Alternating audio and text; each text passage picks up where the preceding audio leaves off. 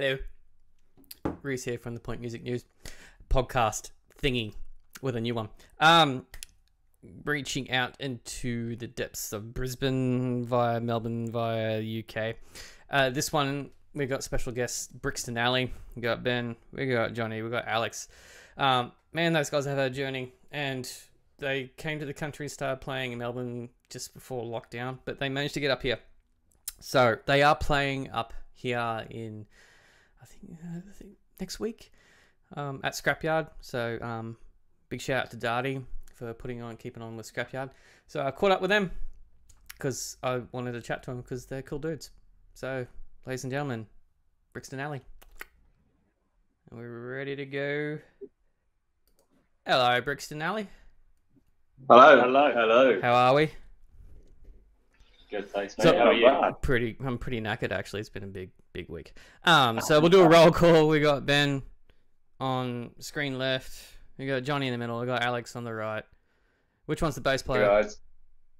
Who's the bass player? Hey. All right. So we're brothers, man. You score points. Should we just leave now? Yeah. It's gonna be a bass player loving. That's all it is. Cool. Nice to meet you. So we'll get straight to the chase. What the fuck are you guys doing in this country? Oh well, they asked us at the border, mate. It's turned into a bit of a twisted story. It wasn't supposed to be as complicated as it's turned out to be, but we came over to Oz last year, and we did a couple of shows. We did Melbourne, we came to Gold Coast, and we spent some time in Brisbane just before we went home. And it was great. We loved it. We got great reception from people at our shows. Our music seemed to do really well over here, and just the kind of scene in general, I think, was really fitting with kind of what we wanted to do. So by the time we were ready to leave, we were kind of thinking, oh, it's a shame that we've got to go.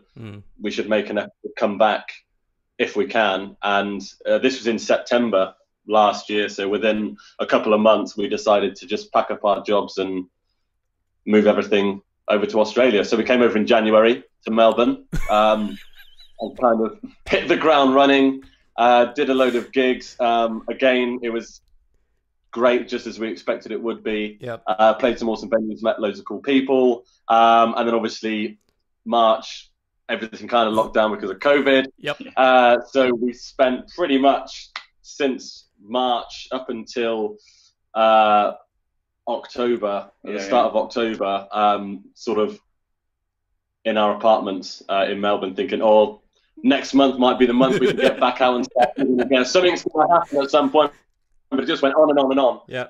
So eventually, we thought, let's go to Queensland. We managed to get into Brisbane, did the 2-week hotel quarantine thing. Yep. And yeah, we've been here for about 4 weeks now. We've been free. Yeah, 4 weeks since we've been free from the hotel, and yeah, everything's been great. Again, people that we've met, shows we've played, fantastic.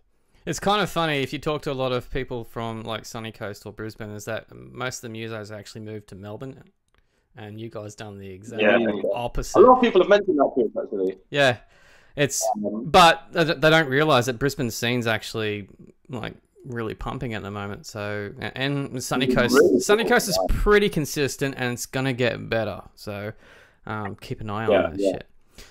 There's some cool looking venues popping out. There's like a new one. What's it called? Is it Night Quarter? Night Quarter. Yeah. That looks awesome. You haven't checked it out yet? No, I did. Did they have like an opening party at the weekend? Yeah, it was sold out. I went to the media launch thing on the Friday afternoon to check it out, but it's actually been moved from. It was originally in Helensvale on Gold Coast, and they lost their. There's a long story, but basically, they moved it from there to where it is now in Batinia. Yeah. But it was supposed to have opened last year.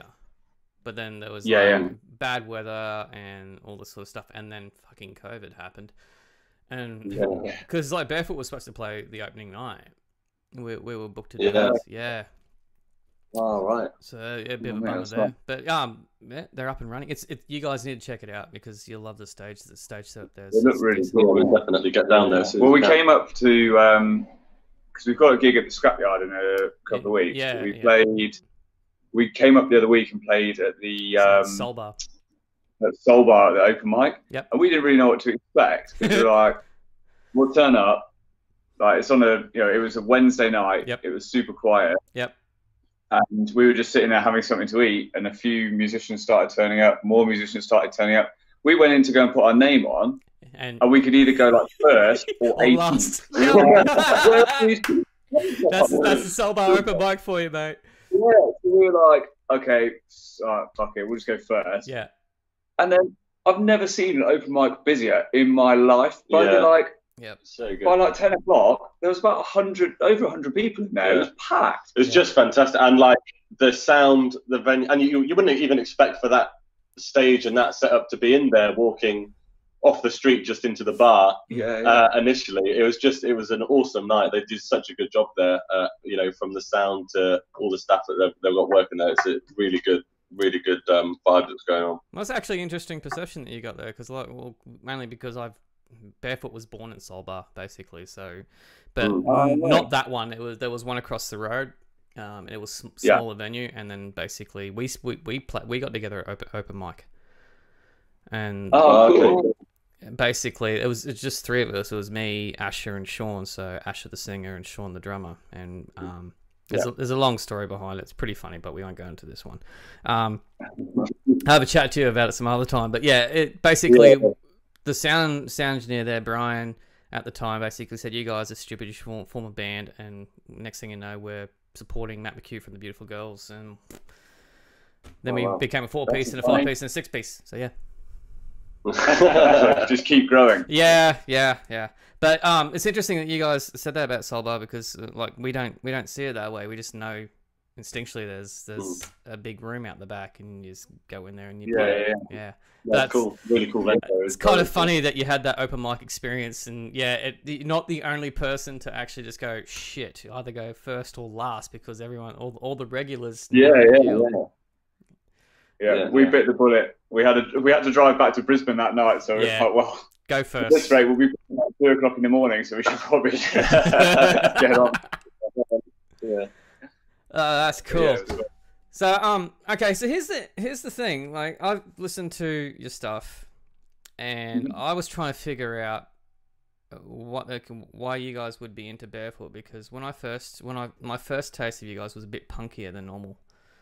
But going back into the Animals EP, I clicked as to you guys have got a bit of a early Clash coming into it. That there is a slight reggae-ish feel that it's going on in there, because I thought you were just basically sort of more punk indie than that. No, I don't know. I mean, maybe it comes from. I think it probably comes from the music we grew up listening to. Yeah. We love bands like Sublime. Yep. Real Big Fish. With like ska and reggae and stuff. And although it doesn't directly influence us in terms, we don't have like a brass section or anything like that, but we do use quite a bit of offbeat in our songs and things like that. So there's certainly elements from that sort of thing, and then the sung rap as well that Johnny does, that comes, I guess, from hip hop really, but then also that kind of like reggae dub, I guess. Yeah. Like style. So yeah, like when we heard Barefoot, we were just like, you guys are wicked. Any band with more than like 4 members gets our thumbs. It's not fun touring, man. It gets a bit squishy. But what? Yeah, I bet you've found it difficult on a couple of stages in your time. You've seen that Soul Bar front stage in the front room? Yeah. Oh, wow. We've played on that. I didn't even realize that on the stage. Yeah, we all fit. It's pretty squishy. We all fit. Like we normally stick Sully somewhere in the corner or something like that on the trumpet there, because he doesn't really need mic up. What I was going to say is that when I did listen to it and some of the stuff clicked, and I don't want you to take this the wrong way because you may be offended by it, but it's kind of like a cross between Kasabian and 21 Pilots. Oh, that's cool. Okay. That's new. Yeah. I haven't heard that before. We always get loads of different, like, the most common are kind of Arctic Monkeys, and then you get like Red Hot Chili Peppers, and then quite a good one I heard the other day was Kooks mixed with Sticky Fingers. Oh yeah, I could see that. But Sticky got a real big British influence anyway. Yeah. Like Dylan just wants to be Oasis so bad. Yeah. I'll take 21 Pilots. Yeah, Yeah, definitely. That's interesting because some people just go, yeah, that's cool. Good. So have you found the transition from being over? Because the UK's, I've toured the UK before. Like 2012, I was over there with another band that's no longer together now, but still reggae funk kind of stuff, reggae funk dub, and we played through mainly the Midlands. That makes sense. Home of UB40, I suppose. Yeah, we played the Lancaster Music Festival. So we cool. So we spent most of the time in Lancashire and just hanging around there, and then we got told by a couple of lads from Manchester that we should come down and see them there, but we didn't get a chance to do it. But it was just interesting getting, because the scene over there, as much there are similarities, there are a lot of differences there compared to here. I mean, what would you definitely point out the most? I think nowadays it's there's a lot over here. People love live music. Yeah. It seems like people go out of their way to watch live music, whereas at home, it's not like that so much. It's it is and it isn't. Like there are some places that still have a good live music scene, but the majority of people it's more urban, and it's turning more and more urban. And I think it's probably about time that it's probably got to that time where it might go back into band music. But it up here it's just great. Like, and being in Australia, and everybody is up for a party all the time, up for a dance, up for when you can. But love good, seem to just love live music, which is just what we live for. So I think as well the community that we found over here, we saw it a bit in Melbourne, but like coming up here has just been amazing. Really, like we basically came up with no shows booked when we went into hotel quarantine. We had nothing. Yeah. And within 2 weeks, we booked like 13 shows, and now we've got a gig basically a week up until the end of the year. And that's all through chatting to bands, chatting to venues. You go to one place and someone's like, oh, you should check out these guys and give them a shout, and then speak to this person. Yeah, and it's just so good. I think you just don't really get that at home. Everyone seems just to be in it to help everyone here. Whether it's a contact or recommendation for a venue or bands that you might work well with. Everyone seems to go out of their way, and they do it at home. But I think it's just very different here, and it's just more apparent here, especially in our situation. That's what we found anyway. I mean, you probably have that novelty because of the fact that you guys are from another country, basically. Yeah, it probably helps. And they probably just go, oh yeah, we've got a British band coming in, even though you guys basically live here now. Because you play right from that for the whole time that we're here. 10 years before, we'll still be like, look, we're fresh. We're fresh off the boat. Fresh off the boat. You can't say that, mate. Don't let anyone know that we actually live here. We're trading on the fact that we're the only international artist in Queensland at the moment. It's actually going to be a winner for you, yeah. Wait, yeah, that's funny. Yeah, it's a blessing in disguise. Yeah. Being from UK. Because have you guys played Moe's yet? Because you played. Have you played that? All right, so you've done Greaser Bar. Yeah. You've got Woolly Mammoth coming up in a couple of weeks. Yeah. Because my other band, Barbecue Bar. See, yeah, okay. So I'm in 3 bands, just so you know. One of my bands was supposed to play with you guys at the Woolly Mammoth, but we just can't do it because we've actually lost our drummer. We left him behind. So we basically had to put a nix on that. We've got one show left, and that's in December, but we've got a fill-in drummer for that. And my other band, when's your Barbecue Bazaar date? 21st, I think. Yeah, 21st. Yeah, week on Saturday. All right, so the other band I'm in is actually playing at Barbecue Bazaar in December. So yeah, wow, crossing over and missing each other. Yeah. We played Vinny's the other night. The long skinny room. Oh man, yeah, that place is so cool. Yeah, that place is awesome. So good. Yeah, it's a good dive bar, that one. So good. There's such nice guys there. Yeah. Yeah, it's great. Awesome. You walk in, just all the posters on the wall and stuff. It's very cool. Yeah, Did you play on a Friday or a Saturday? It was Saturday night. Yeah, it was really last minute. They basically, Glenn, the guy there, got hold of us like 2 days before. It was like, look, do you fancy a gig this weekend? And we happened to be coming down because we're in the studio all week this week, and then we've got a gig at the weekend. So we just thought, let's add an extra day on and go down and play this show on Saturday. So we did that, which was pretty cool. Yeah. And one thing you lucky bastards are getting to do is apparently you're playing the zoo. Is that right? No. Oh, no. No? No, we win. Unless Unless you know something we don't. I thought you were playing the zoo.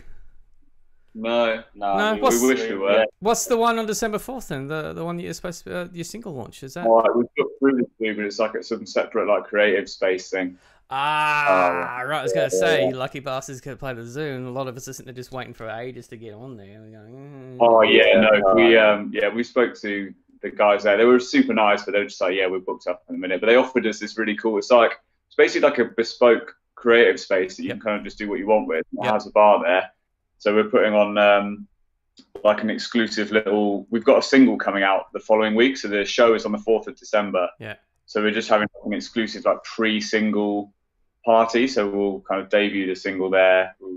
We're going to do some merchandise for people to get with their tickets and stuff. So a few freebies and a few beers. It should be pretty cool. So if you're around and in Brisbane, I know it's a bit of a trek for you, but it'd be cool to see you down there. Here's the thing. Us Australians don't mind driving an hour. That's the other thing. They're strange for us from the UK. Bloody country. If it's 20 minutes, it's an effort. I know. It's people here drive an hour and a half to go to the supermarket. Yeah. I mean, I remember being in Lancaster itself, and we're in the top of the town, staying in the hotel there, and I heard about this jazz club, this wicked jazz club with all these legendary sort of older musicians were playing. And I said, how do you get there? And I said, well, you got to go down the street here, and then you get to the McDonald's, you turn right, and then you got to go down this alley here. And I said, you need to catch a cab. And I went, I've walked through town. I know that's a 5-minute walk. Why would I need to catch a cab? Oh, it's a long way to go. It's not. We're so lazy. But yeah, we're used to driving for like an hour. One of my band's Mules, we hardly play here on the coast. We play in Brisbane most of the time, so it's standard for us to drive an hour now. Oh, you were? Yep. We were talking the other day. Yep. That was me that we were chatting on Instagram. That was you chatting. That was me. I'm in charge of that sort of shit. His fingers in so many pies, haven't you? Yeah, I'm everywhere. I never used to be, but I'm way too busy now. That's the thing. Is there a band in Queensland you're not in? Are you in Brixton Alley? Is this? No. Yeah. Ben's just miming my parts, man. He's just like, it's all backtracks. Well, it's all my playing. If you thank you coming down on the 4th, it'd be great to see. In fact, anyone that catches this and wants to come check us out in Brisbane on the 4th, on our Instagram page, on the Brixton Alley Instagram page, the link's in our bio to buy tickets. So I'll put the link in the description anyway, Johnny. Thanks, mate. So it's all good. I'll be playing the night after that. So I'll be playing Flaming Galah on the 5th. You said about that. I really, really want to come, and because I'd love to see what the Flaming Galah is like. It looks really cool. It's an interesting venue, apart from the fact that it's in a really difficult position. Oh, really? Okay. Luckily, there's not a fucking football game playing at the same time this time, because it's in Upper Roma Street, so it's not that far from Suncorp Stadium. If you know where Suncorp Stadium is. Oh, okay, yeah. So basically, there is no on-site parking. The venue is on the street. You park in the loading zone, you unload, and then you go park somewhere like the Barracks, which is just off Caxton Street. And I had that plan, but the last time I played there a couple of weeks ago was a semi-final with Melbourne Storm and bloody Raiders, and there was not a. I had to park about 1.5 km away and walk. So yeah, that was fucked. But this time around, it's summer then, so there's no football, so it'd be fine. Yeah. But yeah, it's a fun venue. It's got like a little mezzanine thing at the top. They have a pretty good sound there. It's gone through. Great name as well. It's very Alf Stewart. Oh, cool. From Home and Away. Yeah, from Home and Away. Yeah, Flaming Galah. Yeah. Good. Yeah, if I can get down there, because That's the night before. We'll see how I go. Yeah, if not, I'll be catching it. When's the Scrapyard gig? Oh, frozen. Frozen connection. Oh, hey, yep, gotcha. Oh, back. Yay, you froze. Yeah. When's the Scrapyard gig? It's on the 20th of November. Oh, God damn it. Yeah, can't do it. My other band. Yeah, your other band? We actually, my other band was actually supposed to be playing that one with you as well. But yeah, we can't do it. Yeah, I'm not available. No way. You guys are literally playing like a 2-minute drive from my place on that night. So I could do a quick drive by and go, hey, and then basically, Yeah. Let's do it. We'll sling you a beer. yeah, pretty normal. You're stone cold. You guys were gracious enough to send me through a bit of a demo of what you've been working on too, and that's why I got a little bit confused when I was listening to that compared to your older stuff, because this stuff is a little bit more abrasive, which is cool. I like abrasiveness. I like that kind of shit. Yeah, so actually, funny enough, we've come a bit full circle. So that last EP that we released in February, well, yeah, it came out February, didn't it? Yeah. That was a bit of a different kind of tangent for us, a bit more rocky and that sort of stuff. But if you go way back to like our older stuff, that was a bit more scrappy and punky. So we've kind of gone back to that. And I think it's probably something to do with the Australian influence. Yeah. That kind of party vibe and that like thrashy, punky, upbeat stuff seems to go pretty well over here. We've been listening to a lot of it and been around a lot of it, and it's rubbed off. We haven't quite got the accents yet, but the music you don't need it. You don't need it. Have you discovered the Bennies yet? Benny's? What's that? Oh my god! All right, you guys need to after this. We'll have a chat after the recording thing, and I'll show you some Bennies. Bennies will be right up your goddamn alley. I can tell you that now. Okay, right up our Brixton Alley, eh? Oh, right up the Brixton Alley. So I'm assuming you guys are actually from Brixton itself, right? No. So why the name? I've actually never been. We actually not. Don't think so. Never been to Brixton. No. We're fraud. It came from a song. Yeah. It's actually one of the first songs we wrote called Simple Sally, about a prostitute. A lady of the night. Yeah. And she stands down Brixton Alley and waits for a guy waits for her down Brixton Alley. And we didn't have a clients. We didn't have a name, so we just took a line from that song. We were like, oh, Brixton Alley would be cool. Because we had gigs, I've had like a couple of gigs booked, so we were like, well, we need a name. Yeah. So we just plucked it, and it just kind of stuck. I hate doing the whole generic where the name come from thing. I really do, because I'm not the type of music journalist that does that. But I was just curious. So where are you guys actually from in the UK then? In the Midlands. Okay. So a place called, basically near Stratford-upon-Avon. Yep. Shakespeare, William Shakespeare's birthplace. Yeah, pretty much. That place is actually ringing a bell, because I've got to go through the tour dates of when I played in 2012. Well, if you're Midlands way, you probably, I mean, it's probably like an hour from Birmingham. Yeah. Because I know we played Bath. We played Ulverston. We stayed in a small village called Atworth, which is not that far from Box. Like literally. Oh, okay. No, I don't think that's too close to where we are. Yeah, but the name you mentioned there actually rings a bell, because we, like I said, we did a big loop. Yeah. And we did play a lot of gigs, man. There was a lot of drunkenness though, so I can't drink the British beer though. That's the shit thing. I just couldn't do it. Oh, what's your tipple? What's your tipple of choice though? Well, I wanted to, because my dad's a Pom. He's from Yorkshire, so I really wanted to basically adopt all that sort of stuff. But it actually messed with my guts when I was there. I think it was the water. I don't know, but since I drank Heineken, I was fine. I was like, oh god, I've got to stick to drinking Heineken in the place where I don't want to be drinking Heineken. Yeah, I mean that's what most people in the UK do anyway, is just drink European lager. So you're not alone. Well, that's pretty weak. But then at the same time, it's like saying that the Foster's crap, which is actually Crown. A lot of people don't realise that it's actually a Crown Lager. It's the same shit. Oh, I didn't know that. You didn't know that? Because you know we don't have Fosters in Australia, right? Yeah. Yeah. It's brewed in Manchester in the UK. Yeah, we actually used to have Fosters here in the 80s. Yeah. And then it's disappeared. But it's basically the same as Crown Lager over there, here. So it's actually okay. It's nothing fancy. Oh. Anyway, going back to the... Sorry to digress. So you're currently recording, but where are you recording at?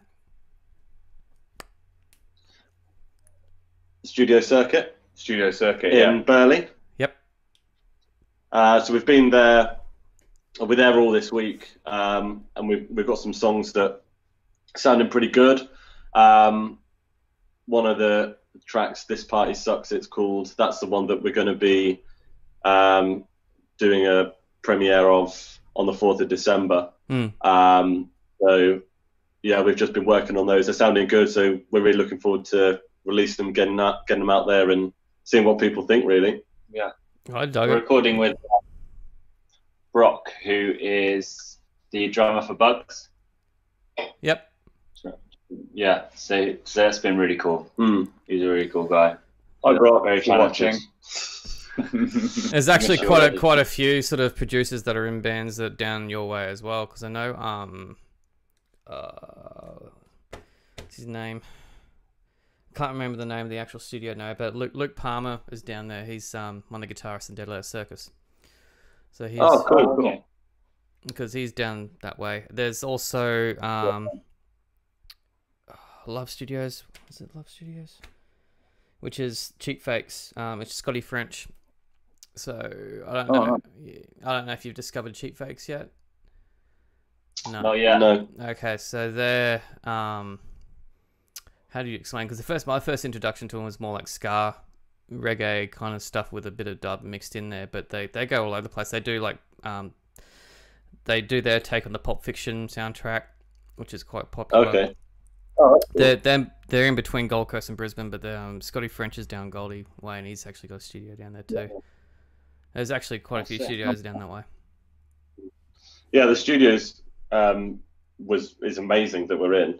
So cool. You know, it's brilliant. It's one of the probably one of the best that we've been in. But yeah, it's just been a really cool experience, and it's been good to get the tracks down, which are kind of a bit different.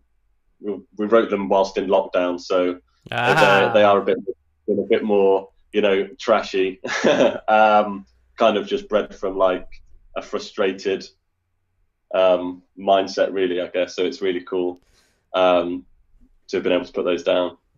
So that's the thing I've discovered with a lot of artists that have been writing during this whole COVID shit, and they've changed style, or they've experimented with different things, and I've actually been welcoming it because I wanted to see a change of direction.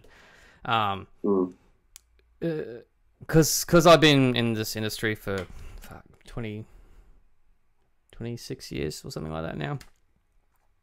When it first hit, it was like pressing a massive pause button on anxiety and this whole industry, because it's constantly going. Yeah. I don't know what it's like in the UK when it comes to that, but here, I mean, you have to appease the Triple J gods if you want to go anywhere, basically, which is the only country in the world that actually has that kind of power and influence, if you understand what I mean, with being the main radio station in the country.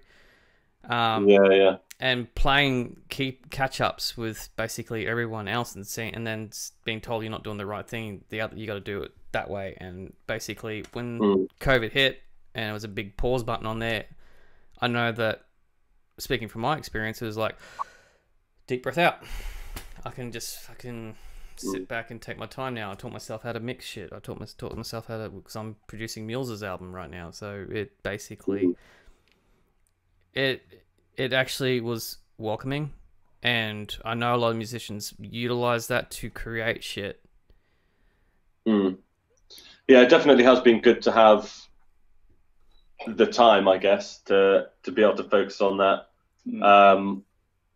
I think too much time is another thing. Yeah. It's sometimes difficult to find things to keep you busy, but certainly for these tracks that we've been working on, having that time, you know, in one way, it's actually been a blessing that we've been able to kind of step away from everything and sort of assess everything and look at it from, you know, a different perspective than, like you say, when in the normal world you're just going hell for leather every week with, you know, shows and different things, and you don't really get the break from it that we've been able to get sort of the last couple of months.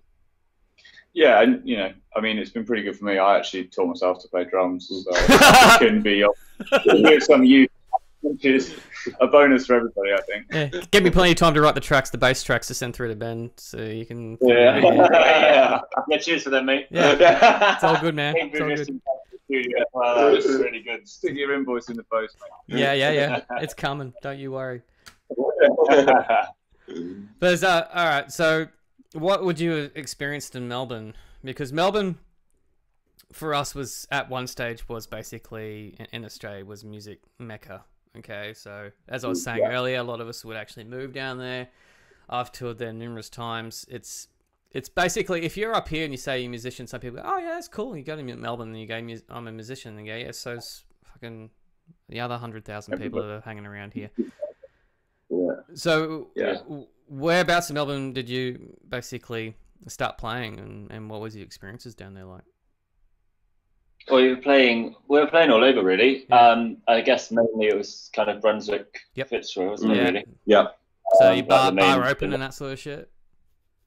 Yeah, we played Stay Gold, didn't we? We had a little gig at the Gasso. Yeah, especially when we first got here as well, being, you know, so fresh, it was kind of just let's see what's around and play as many venues as we can. But yeah, those kind of venues were the ones that we hit kind of straight off the bat. Did you play the last gig we played? No, we didn't. No, we didn't. We basically we hit the ground running, similar to how we have here. What did we play? It was like 10 or 11 shows in about 6 weeks or something, and then that culminated in us having an EP launch party at the SB on the 12th of March, and then the 13th of March, Melbourne lockdown, and that was it. So all our shows were cancelled. But yeah, I think it was a good experience. In some ways, it was similar-ish to London in the fact that there's a lot of competition, and you have to work a lot harder. And certainly, being an up-and-coming band or like a new band on the scene is pretty difficult. Like, you know, down there, I think one of the main differences between down there and up here, like just something so basic, is just turning up to a venue and there being a backline. Yeah. Like, there's no backline at any venue in Melbourne. You have to take your own backline. You half the time have to pay a sound engineer. You know, sometimes you even have to pay venue hire. You also have to book all your own support acts, which when you turn up in a city and you don't know anybody, is actually like, you know, it makes it quite difficult. Like people to play with. And we were fortunate. We met some really great other bands who helped us out, and you know. And so we've got some really good friends back there, and we're really looking forward to eventually getting back down there and playing some shows. But certainly coming up here, it's just been like a bit of a breath of fresh air, really. Things are much more relaxed. But, you know, even like, and it's certainly, there's less pressure when I think you're booking a gig. You know that the venue have done a good job of promoting it. They've selected the support acts. They've actually bothered to listen to you. Yeah. You know, there's a backline there. You can kind of rock up. You're relaxed. You can just focus on having a really good show. Yeah. And I think we've all probably appreciated that coming up here. And it's made the first few weeks really, really enjoyable for us, which is cool. Well, welcome, basically. Yeah. Thanks. It's a bit more chilled up here than down in Melbourne, and better weather. I can tell you that right now. Yeah. Well, we're about 100 yards away from the beach. Yeah. Where we're staying at the moment, so it's just it's a dream. Absolute dream to just go and grab a coffee in the morning and, you know, go down to the beach before you start your day. Oh, it's just it's nice. That's the tradie life, man. That's what you see all the tradies doing half the time. Well, they normally not. You'll see it as soon as the surf is pumping. There'll be no tradies working. They'll be out in the surf, basically. Shit day for the job. You know what? We'll wrap this one up because we're just going to have half an hour. I usually try and keep it around half an hour to 40 minutes, but I am keen to. I actually want to play with you guys, and I've actually said that. I think I said that to you, Alex. Be keen to do it. Yeah, 100%. Well, hopefully this running theme that you've got going, where every time we've got a gig, we drop Well, you guys have got gigs all the way up to the end of the year, so I'm surely I'll be able to catch you at some fucking point. All right, so we can't do it at the same time, mate. It's not going to work. Yeah. I'll have to get my ass down to Brisbane a bit more often. All right, I'll wrap this up now. I'll chat to you once I'll finish up here. So stay on the line on that. Ben, Johnny, Alex, Brixton Alley, you guys are awesome. Thanks for jumping on. Thank you so much. Thank you so much. Thanks for having us. Thanks, Brixton Alley, and thank you for watching this episode. If you have enjoyed this episode and other ones in the series and still haven't done it yet, you got to go over here and press that subscribe button. It means a lot. It means that you're actually going to be notified when a new episode, and there's going to be another one tomorrow, so there'll be more episodes coming your way. Thank you for supporting local music, live music, Australian music, and UK music as well. Big help. Massive love. Cheers.